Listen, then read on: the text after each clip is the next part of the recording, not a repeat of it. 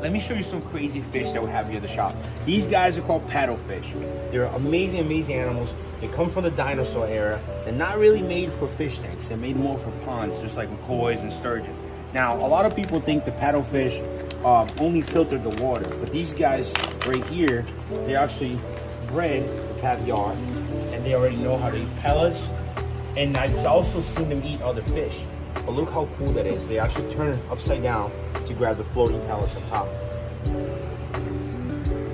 As they smell the food, they start coming up, and you see more of an action. But these fish are so mellow that even when they eat, they're super like calm and docile. Look at their mouth going